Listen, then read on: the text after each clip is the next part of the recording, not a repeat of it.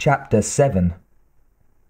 A month of her life just to get this show on the road. Colonel Alex Kozlowski took a swig of her coffee and watched as the last batch of supplies got loaded into the shuttle. She managed to get down to a quarter capsule a day of fire, but she'd already taken that now and damned herself for wanting more. The stuff wasn't like booze, and you didn't see creepy crawlies if you went dry. It was like cigarettes, and just as hard to kick. She wanted to kick it, to show her own superiority to herself, which was why she felt bad now, wanting another hit. In just a few hours, they'd be boosted up to the Razzia, stored away with the rest of the stuff Daniel Grant and his scientists wanted on this mission, along, of course, with the rest of the Marines, her own hard ass included. Alex Kozlowski was sitting on the apron of the ramp, the lip of which sided a wing of the shuttle that would soon trundle out of the hangar and wing up through the atmosphere. To the other side of her was a warehouse-sized security checkpoint and storage room. Dawn had just shouldered through a cloudy horizon. She slouched in the chair, watching the crates being loaded. Hell of a lot of stuff going up there. She'd been in charge of everything her crew was going to need.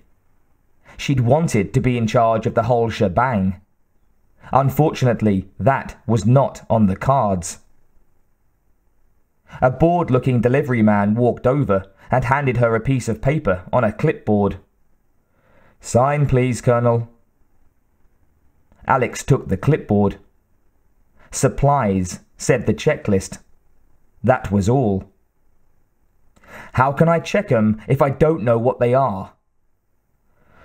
"Look, Colonel," said the man, "I'm just doing my job. I'd like it a lot if you could just take a crowbar and prise open a couple and have yourself a gander. I'm afraid, though, that it's all pretty insulated and locked up, and you'd be pretty hard-pressed to lock the stuffing back in." The guy was a civvy, probably worked for the government. Kozlowski could tell by his attitude. She didn't like any man she couldn't give orders to or take orders from, and this man annoyed her. What could she do, though? Make him clean the latrines? He was the equivalent of a third-rate, truck-driving, trolley-pushing bureaucrat. It hit her then. What was important to bureaucrats? "Oops," she said, and tore the paper she had to sign into shreds. The man looked at her, stunned. "Colonel, I'm going to have to go and get another form now. Why?" "File a complaint, toad breath," she said. "But have some respect next time you give a lady a form to sign." The man went off, cursing under his breath, to get another form. Kozlowski went off to sniff around the crates. "Top secret," they read. "This side up. Highly fragile." One was even fitted with elaborate refrigeration equipment. "Oh well," she said, drumming her fingers against a crate. "You can bet I'm going to find out what's going on when we're light years away." She was almost sorry she'd signed up for this gig. Not that she minded going long distances in interstellar space. That would be fun. And the idea of blowing away Xenos en masse still tickled her pink. However, all the mystery and bullshit attendant to her duties had not exactly thrilled her, to say the least. She thought that she was in charge of this mission, but over the weeks, the fact had gradually seeped through her thick skull that she was only in charge of the military aspects. Neo Farm's other operations on the Razzia, and there was plenty of extra room for that, which was doubtless why the ugly scow had been chosen, was strictly out of her control. Which was one of the reasons they'd probably chosen her. She could hear the old uniformed farts now, gassing. Kozlowski? Yeah, she's tough, good, but she's a woman. She's got some give to her. Alex Kozlowski smiled to herself. The preparations were only part of the whole story. She'd taken the shit dish to her, fired it up nice, and put some ketchup on it. When the Neofarm boys were out there among the stars and planets and Xenos, they had better just hope they'd brought some condiments along to stomach what they were going to get from her. Yep, this was going to be an R&R trip for her, if it killed them and her, along with those bugs. It would be nice to get away from the planet where Peter had died. Maybe, just maybe, she'd find the kind of peace, or war, she was looking for. She was just sauntering back for another pour of coffee when a man whirled through the door.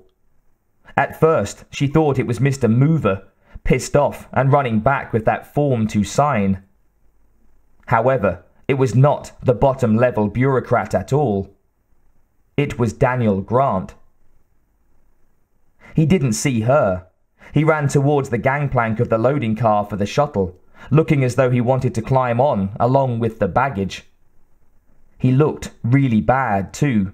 Fancy duds all tattered and torn, shoes scuffed, and fancy haircut all frazzled.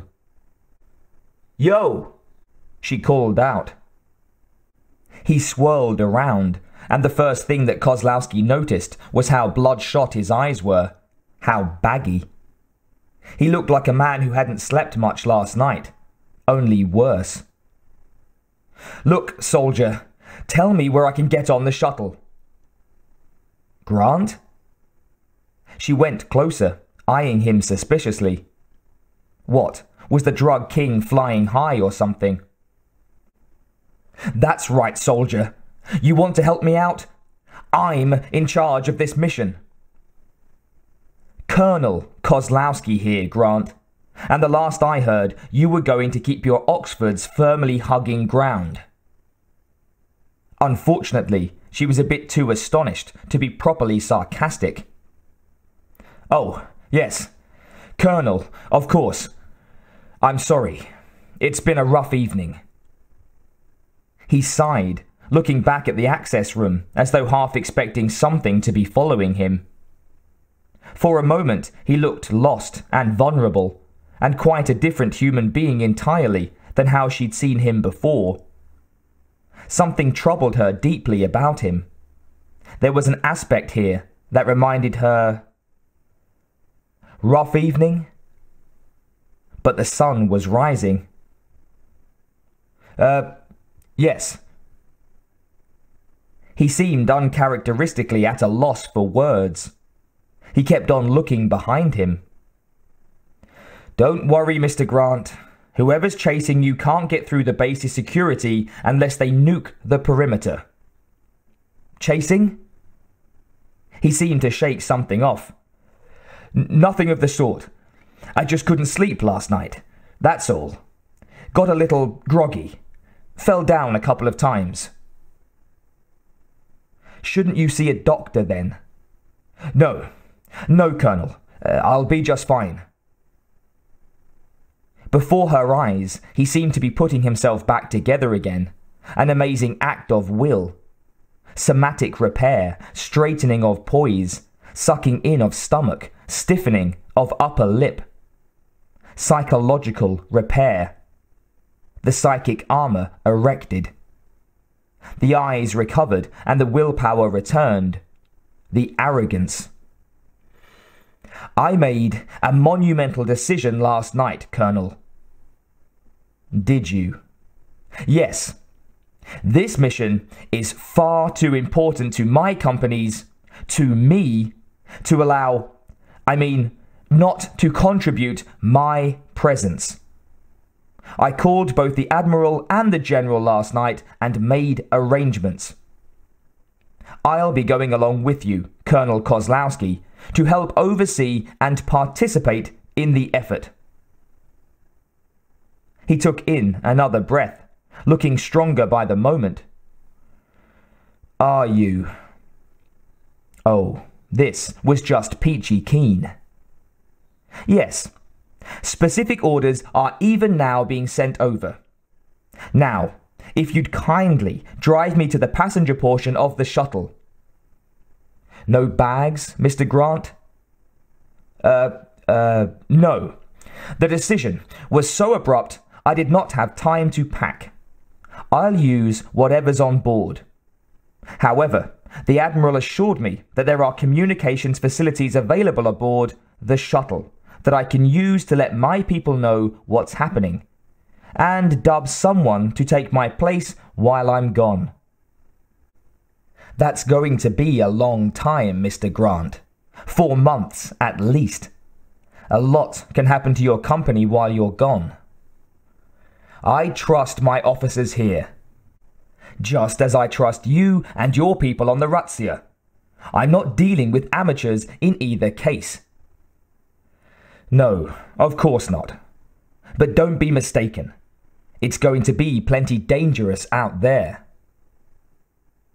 Whatever danger was out there did not seem to faze Daniel Grant. He seemed far too preoccupied with whatever he was running away from here. However, there would be plenty of time to find out exactly what that was later. Fine. We'll put you on the shuttle with your boxes and the last group of Marines going up. Excellent, Colonel. I'm looking forward to working with you. He could not seem to help himself, looking furtively around. Perhaps you could bring me some of that coffee and one of your military-style donuts. Oh, and an Alka-Seltzer. That would help a lot. Kozlowski stepped forward and poked him on the shoulder. Look, Grant, you're in my territory now. I'm not your slave. She pointed, cringing a bit. God, he smelled of alcohol. There's stuff over there in the office. Get it yourself. Then she stomped off to get on with her work and check on the promised electro dispatches. Only way she was going to allow Grant on the Razzia was if she was ordered to do so. This little wrinkle in the future did not bode well.